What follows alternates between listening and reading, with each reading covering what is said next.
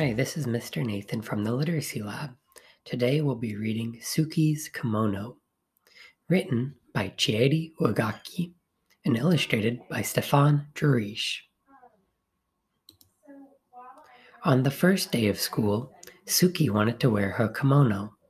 Her sisters did not approve. "You can't wear that," said Mari. "People will think you're weird." "You can't wear that," said Yumi. "Everyone will laugh and no one will want to play with you." "You need something new, Suki. You need something cool." But Suki shook her head. She didn't care for new. She didn't care for cool. She wanted to wear her favorite thing. And her favorite thing was her kimono. Suki's Obachan had given her the kimono. The first time Suki wore it, her Obachan took her to a street festival where they slurped bowls of slippery, cold somen noodles and shared a cone of crunchy, shaved ice topped with the sweet red bean sauce. Under strings of paper lanterns, Suki joined her Obachan in a circle dance. She followed her and copied her movements, trying to be as light and as graceful. She watched the other women and children who danced, especially those who were dressed in cotton kimonos like her. Later, Suki sat so close to the stage that when the taiko drummers performed, "Bum, bum, bum, bum," she felt like she'd swallowed a ball of thunder, and her whole insides quaked and quivered. Before they left the festival, Suki and her Obachan stopped at a souvenir stand. There were many things to choose from, but her Obachan found the prettiest thing of all, a handkerchief of pale pink linen, decorated with tiny maple leaves and cherry blossoms. When she gave it to Suki, she said, "This will help you remember our day." Now it was time for school. Mother checked Suki's obi one last time and took a picture of Mari, Yumi, and Suki together by the front steps. Then, as she watched, the three sisters made their way down the block to their school. Mari and Yumi stayed several paces ahead of Suki and pretended they didn't know her. But Suki didn't mind. She turned and waved to her mother before she clip-clopped along in her shiny red keta, feeling very pleased in her fan-patterned blue kimono. Once in a while, Suki would lift her arms and let the butterfly sleeves flutter in the breeze. It made her feel like she'd grown her own set of wings. When they reached school, Mari and Yumi hurried across the yard to a group of their friends. Suki stopped and looked around. Some of the children turned and stared at her, and others giggled and pointed at her kimono. But Suki ignored them. She took a seat on a swing to wait for the bell. A girl dressed in overalls, just like a pair Suki had at home, sat on the swing beside her. "Hi, Suki," said the girl. "Hi, Penny," said Suki. "How come you're dressed so funny?" Penny asked. "Where did you get those shoes?"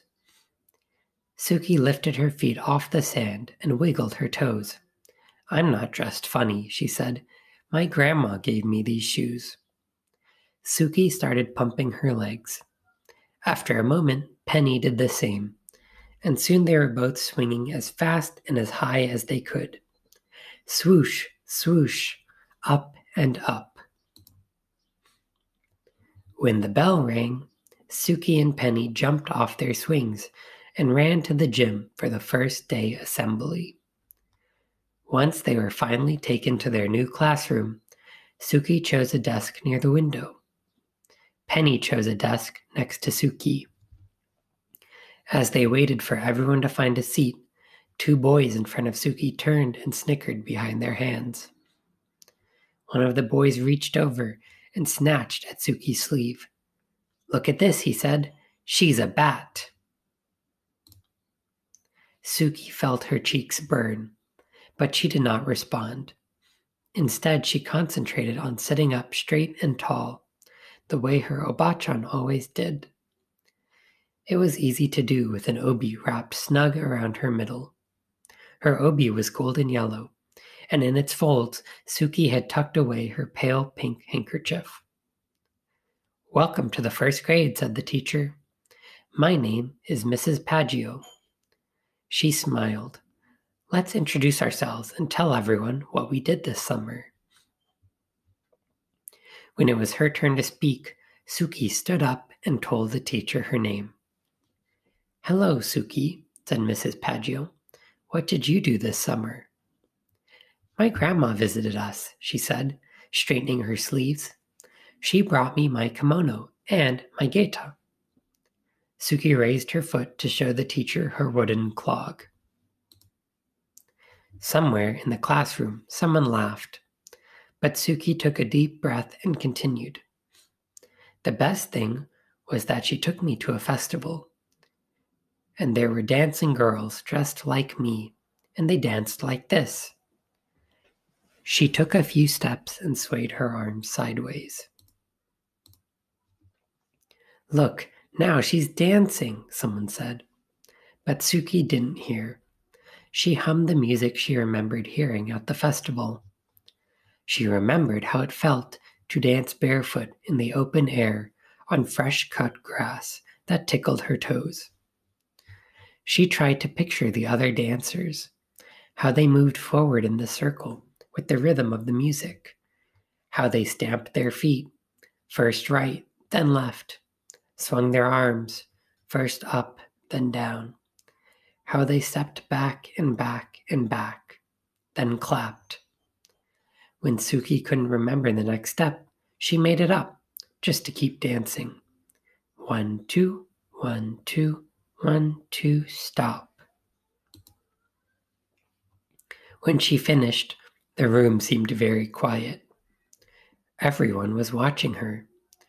Suki sat down, wondering if she was in trouble. But Mrs. Paggio said, "That was wonderful, Suki," and she started to clap. Then so did Penny, and after a moment, so did the entire class. After school, as the three sisters walked home together, Mari and Yumi grumbled about their first day. "No one even noticed my new sweater," said Mari. "No one even noticed my cool shoes," said Yumi. But Suki just smiled. As she clip-clopped along behind them, Suki pulled out the pale pink handkerchief from her obi and held it over her head to catch the wind. And in her blue cotton kimono, and in her shiny red gaita, Suki danced all the way home. That's the end of the story. Thanks for reading with me, and see you in the next video.